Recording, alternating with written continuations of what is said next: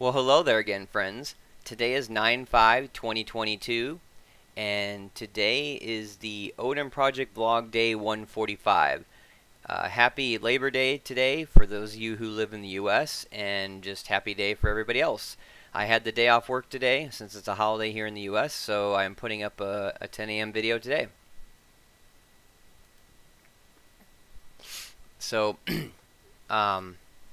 as per my community post, I just want to let you guys know that, in case you didn't see it, it's been a hot minute since I put up a video. I started binary tree, this project, project binary search tree, balance BST. I'm 60% complete with the JavaScript course. I started this project a while back, and I took a break.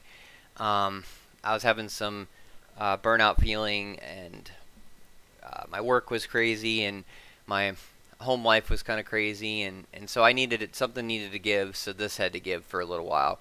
So I came back to it, worked it as I could, and then here I've gotten to a point where I felt like there was enough for video. As per my community post, I am going to chunk it up. I'm not going to do a big long one video like I did last time. I didn't mean to do it like that, but just it went on a lot longer than I anticipated. I should have broke that up into a couple videos, but I do plan on doing that here. So what I've done so far is I've done the usual. I created the project in GitHub and cloned it down locally. And so let's go ahead and get started with it. So I won't read the intro here, but make sure you watch this video and read this article. It really will give you a general basic understanding of the BST algo and how it works. I will do a poor attempt today, but I will do an attempt to explain my code to you and how it works and how the call stack works. For me personally, the most confusing part about this algorithm is the recursive nature and how to unwind that call stack, is what I call that accordion style mentality that I used as an example a couple videos ago. It's at play here again. So it's kind of hard to understand. It's a little bit easier when you can tree it out, which I'll show you in the code in a minute. So we're going to build a balanced BST in this assignment. Do not use duplicate values because they make it more complicated and result in trees that are much more harder to balance. Therefore, be sure to always remove duplicate values or check for an existing value before inserting. So I completed 1, 2, and 3 today. So I did a node class, I created a tree class, and then I built a buildTree function inside of tree. Excuse me, Tourette's is active. What's new, right? Built a buildTree function inside the tree class. And there's a pro tip here. I did utilize this pretty print block of a function here, and it works pretty good. I had to play with it a little bit to get it to work in my code base, but tip, if you'd like to visualize your binary search tree, here's pretty print function that will console.log your tree in a structured format. This format will expect to receive the root of your tree as the value of the node, which is right here, the node parameter. So you'll see that in the code. I won't go over this chunk of code. I'll just show you where it's at. You guys can, for the brevity of the video, I won't go over it. It's pretty self-explanatory, but I'll let you go over it on your own time. So with that said, let's hit the editor. So as always, the last couple projects, I've put in the code for my node, my user bin node, in order to run node monitor, so I can run the output in the terminal versus using console.log in the browser. So that's why that's there. Here's a function to print out the balanced BST in the terminal we just went over. I literally just copied and pasted that in. And then the first thing here is we're going to build a node class factory. It should have an attribute for the data it stores as well as its left and right children. So here we go. I created a class called node, and it's a constructor. So it's going to take in parameters of data, left, and right. If the inputted parameters are not available or don't have any values assigned to them, they will by default be null, and that's why you see the equals null here. Otherwise, that will be overridden with the value that is inside. And then here we're just assigning making the assignments. So data is this dot data, left is this dot left, and right is this dot right for each node that's called and created. Okay, so that answers that, solves that. Here's where it gets a little tricky. Build a tree class factory which accepts an array when initialized. The tree class should have a root attribute which uses the return value of buildTree, which you'll write next. So here is the tree class. So I created class tree. It's also a constructor, so we're going to give it the input array, which is what I've defined as the what it sounds like, the input from the user. This dot root is equal to this dot buildTree, and what this is doing is calling the buildTree method in here, and it's inputting input array, and this is the start position, and then this is the end position.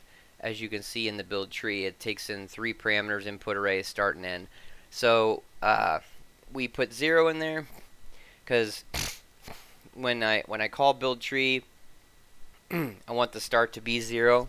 And that would be the first the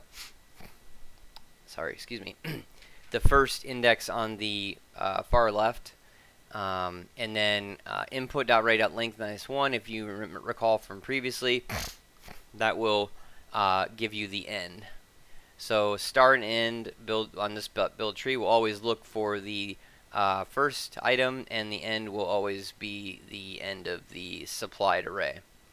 So then when we and then the second line, we're going to do a pretty print this dot root, and that's pretty print is the function that was copy and pasted up here that built that displays this fancy dancy structure here that we'll go over at the end. So then we got the buildTree method in here. This is where it gets a little dicey, so I will do my best to explain this. So what happens is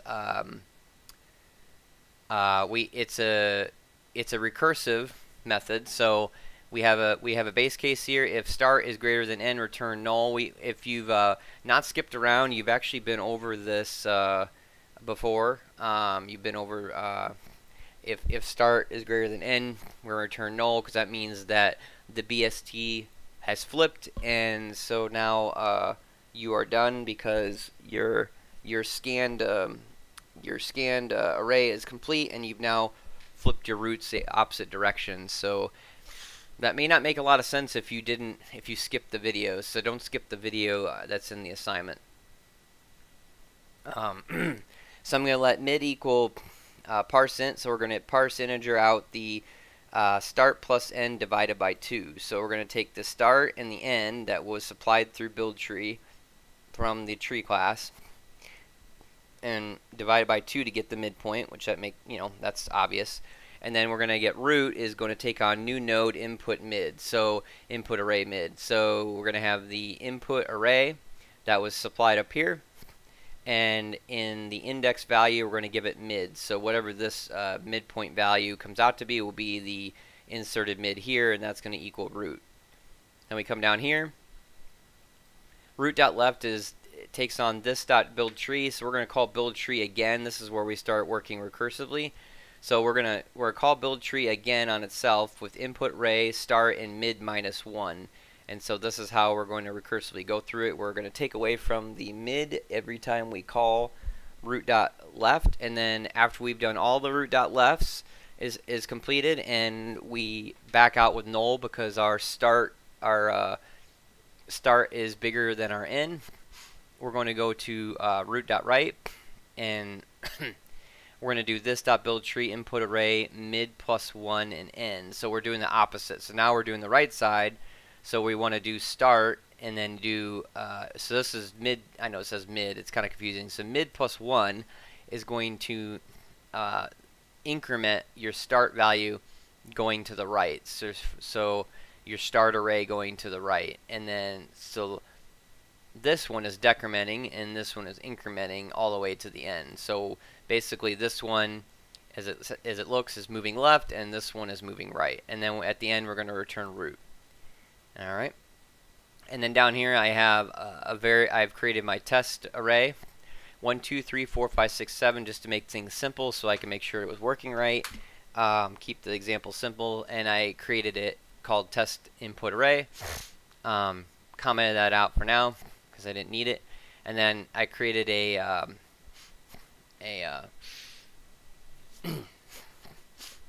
temporary variable called balance BST equals is going to take on a new tree, calling a new tree with test input. And remember, it's got to have a start and an end. So since we're starting at 1, we're going to put 1 in there, and we're ending at 7, so we're going to put 7 in there. And we're inputting the test input array, which is the set of our values here. You could not do all this, and you could just simply put the array manually in here, but it seemed cleaner to me to put the variable. Plus, if you ever wanted to change your logic in your variable, you only have to change it in one spot, change it here, and it's done, versus having to change it in multiple spots. So that is why I wrote it like that. And so how we're going to do this, so we're going to come through the first time. Let's see if I can move this down a little bit. We'll bring that back up. So we're going to call new tree and input the array 1 and 7. So here's a tree. We're going to input bring in the input array, and this dot root is going to be this dot build tree. So we're going to have the input array 0 and length -1 to get the front and end, and then it's going to print out the pretty print root. So let's see here. Okay, so that's how you get 4. So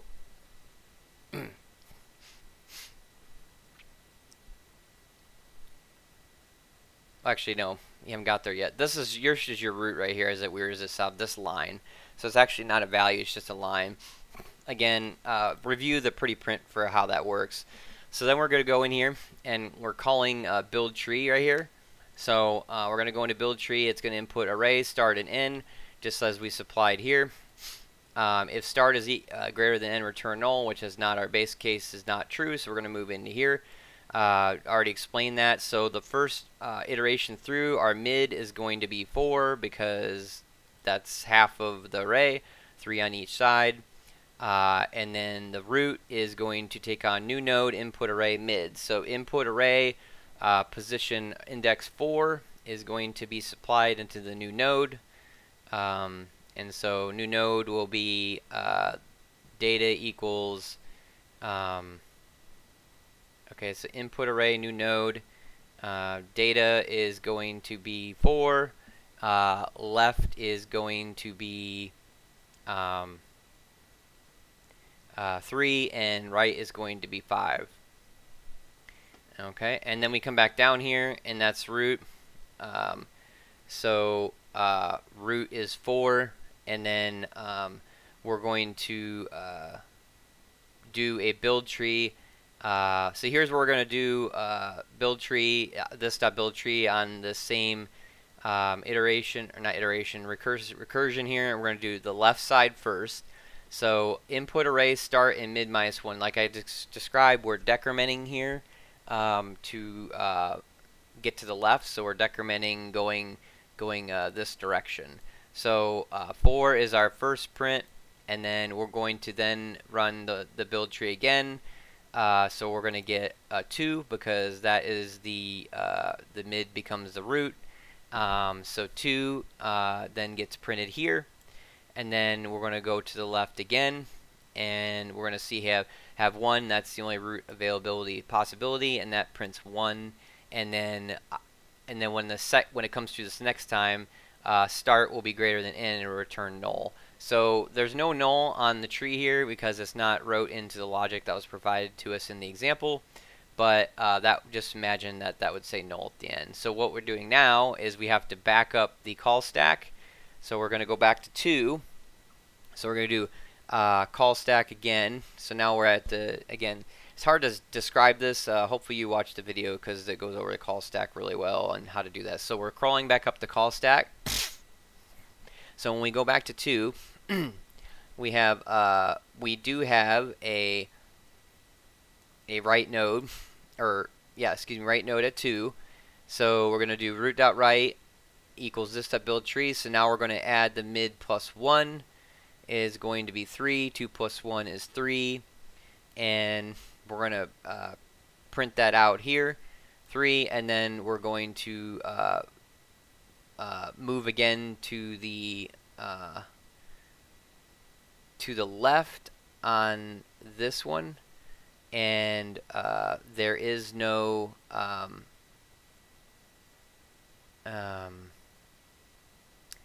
that's not right. We've already done left, so we do yeah, left. Root.left is going to come out as 2 minus 1 is 1, so that's going to be null. Start's bigger than null. So then we're going to do the right, and right will be 3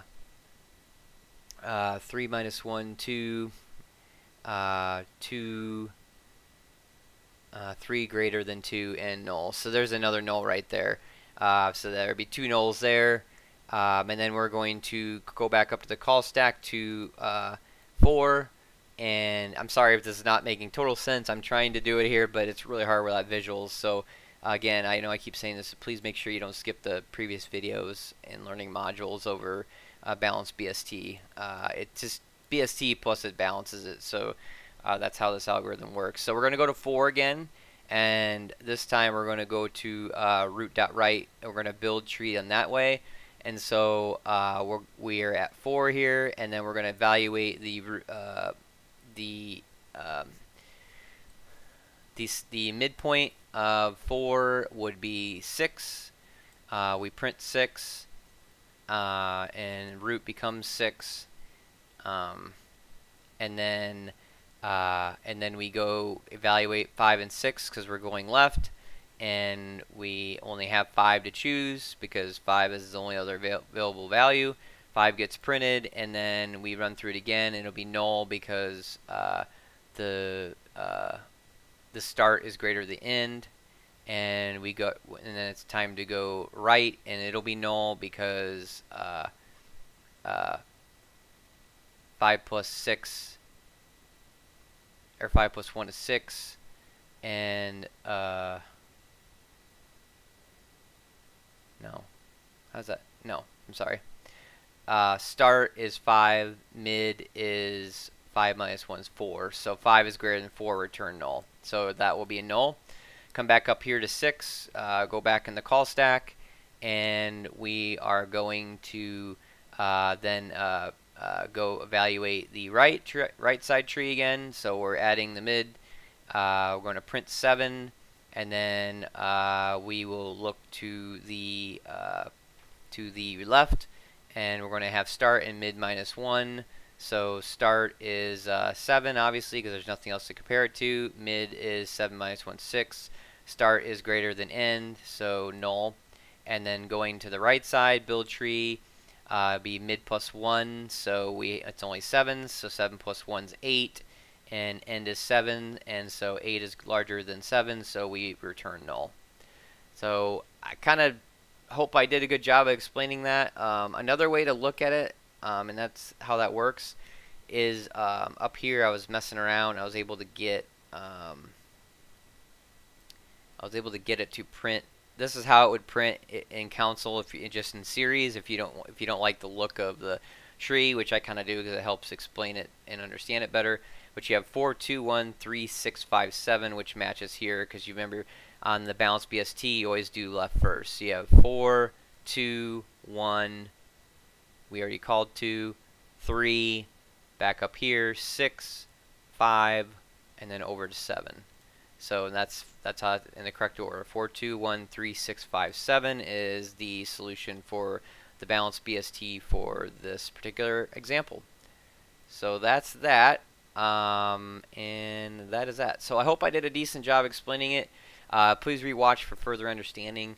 If you didn't get it the first time, I kind of went quick, and I may have not explained it super well. I tried my best.